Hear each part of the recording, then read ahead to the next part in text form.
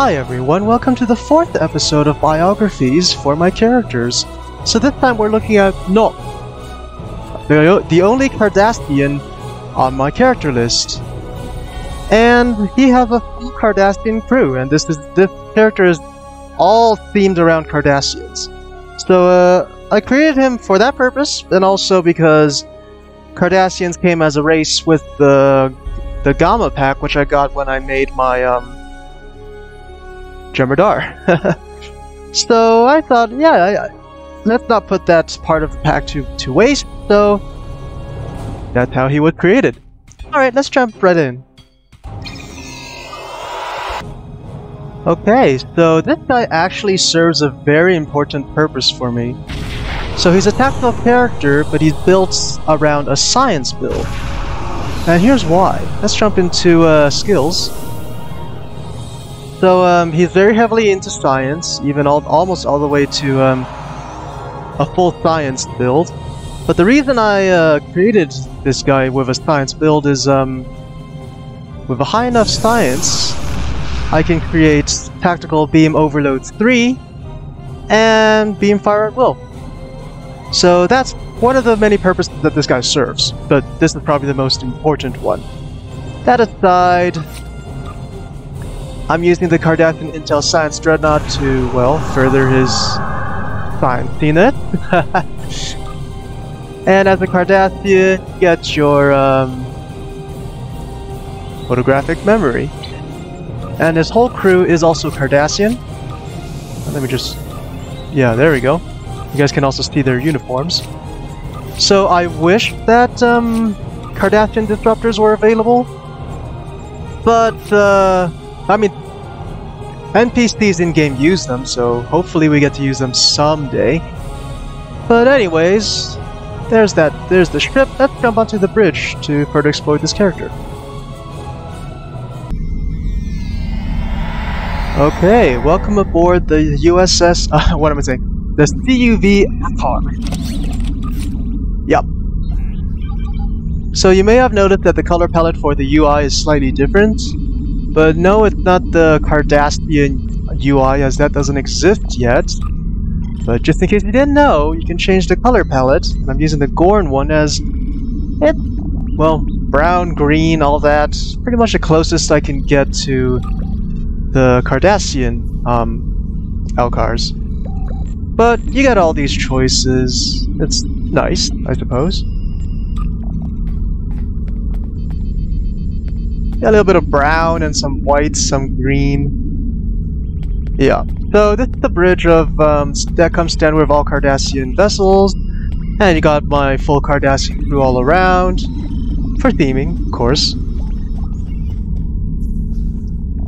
So yeah, let's just run around a bit.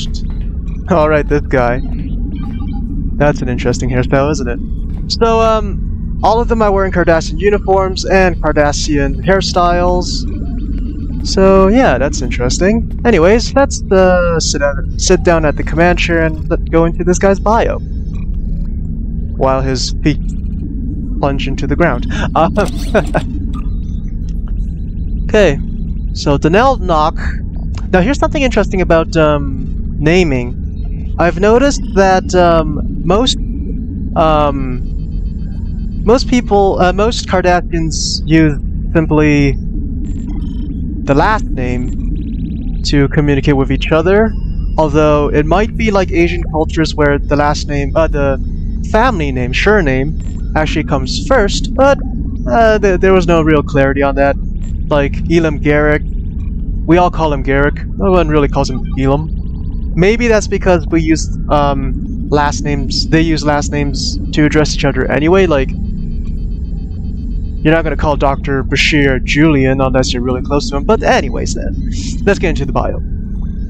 Danelle Nok was just a teenager when the Cardassians rebelled during the Dominion War. So I'm bringing Dominion War into this, right? As Cardassia was in crisis following the war, he sought to assist by joining the military. As Cardassian society experienced reform after reform, he found himself as a gull in the Cardassian Self-Defense Force. And the Cardassian Self-Defense Force was mentioned in the Star Trek Online lore, so I thought, let's put it in.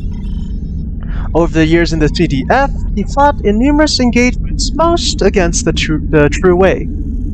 Later, he would transfer into Starfleet when the Federation allowed Cardassians to enlist, as was how this character came to be, becoming a captain, but was only there to spy for Cardassian intelligence. At Starfleet Academy, he was known as plain and simple Nock. He excelled in academics, showed no other unique traits. When Cardassian intelligence were able to build new starships, that being the Cardassian Intel ships,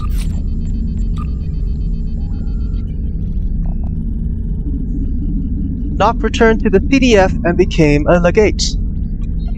Legate? Sorry, legate. He continues to defend Cardassia and the galaxy with his allies from Starfleet, while still gathering intel from Cardassia. So, of course, Cardassians are stuck in being either KDF or Starfleet, but I tried to put this guy as close to Cardassian, fully Cardassian as I could. Of course, the beam in and beam out effect is not Cardassian, it's Starfleet, and also his security escort is also Starfleet. Hey, get off me.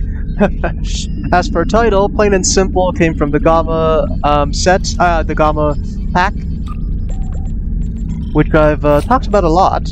The Gamma pack is one of the more valuable packs out there. It's quite good. It's quite good, yeah. Bye. Anyways, that's pretty much it for this guy. So, fully Cardassian. I even have the spiral wave disruptors, which are among some of the best disruptors in the game. So there's that. Now, I've already done a build on this guy, so I'll put the description to this in the... I mean, well, I'm making it wrong again. I'm gonna put the link to the video of this build in the description. So, yeah. Well, that's it for this video. Thanks for watching. Please subscribe and ring the notification bell to be notified of future videos and to help out this channel. I'll make the next video as soon as possible. See you guys next time.